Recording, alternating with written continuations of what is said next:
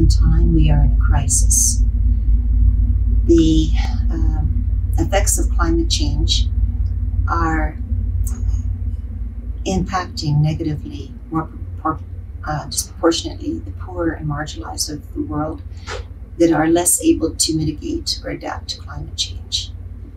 In the papal encyclical Laudato Si, Pope Francis reminds us that the gifts of creation are meant for all. But we are entrenched in a model of development that is exploitive of nature and affects the poor in a detrimental way. He's calling us to an ecological conversion, asks us to acknowledge ecological debt, and then to change course, to live sustainably, to consider our impacts when we make our choices and our decisions, especially as they will affect future generations. Climate change is a spiritually and morally urgent matter for us because it involves all the peoples of the earth.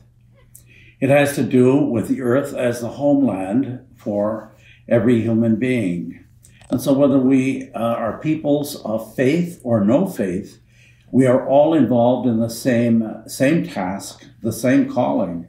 That is to say, for the maintaining and the upbuilding of the place in which we live. Often we've heard the expression that creation is the handiwork of God, and that we are cooperators or co-workers with God in achieving what God wills for this earth. It's regarded by us really as a gift of God, and so we must treat the gift as we would treat any gift, treat it with respect, treat it in the sense that we would want it to achieve its purpose and end. Pope Francis tells us that the life of the Spirit is not dissociated from the body or from nature, that we are at one with nature. We are at one as human beings with the world around us. And therefore, to attain our own purpose in life, our own purpose as spiritual beings, we need to involve all that is given to us in the world about us. We are, in fact, in communion with all that surrounds us, Pope Francis says. And so, when we think about the crisis, this climate change's crisis, it's really important to note that it goes at the very core of our definition as human beings. It goes at the core of our relationship to one another and our relationship to the earth. And so it's not a matter of being a hobby. It really is a matter that points to the very center of our existence as human beings and our task to maintain what has been given to us, our homeland that is the earth.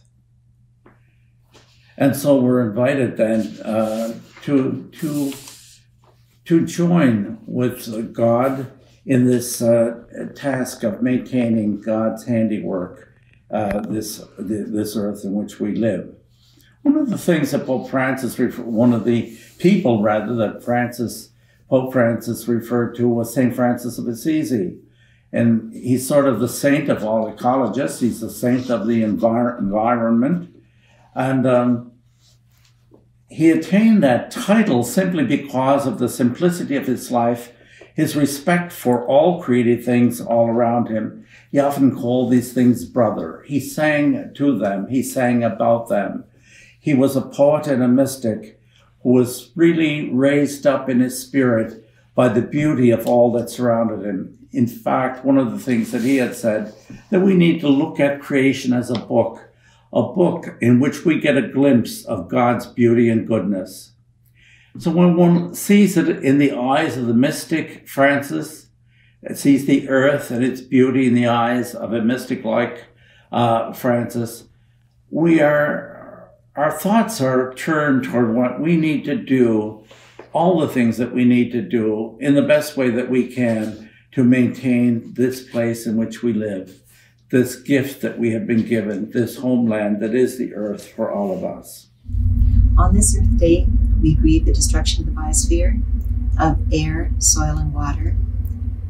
We also grieve the displacement of people due to loss of arable land, forced migration of environmental refugees. We grieve the extinction of species. Pope Francis reminds us that creatures have their own value and purpose and give glory to God by their very existence. We have no right to push them to the brink of extinction.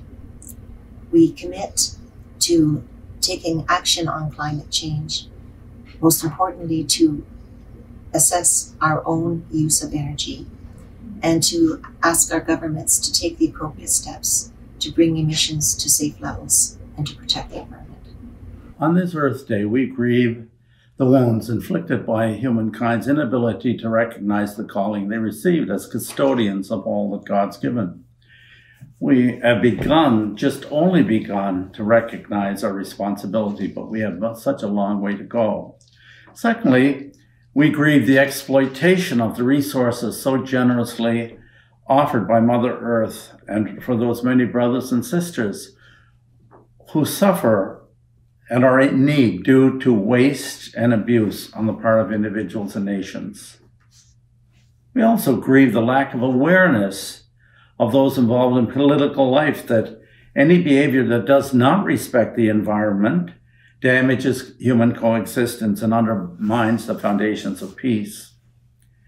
Specifically, we grieve over the overuse of transportation without sufficient attention to its consequences to the environment.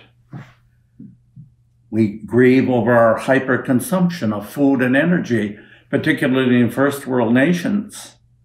And we grieve over the use of soaps and plastics and synthetic clothes that overlook the unseen microbeads that run into our streams and oceans, now residing in fish, and probably in some of us as well.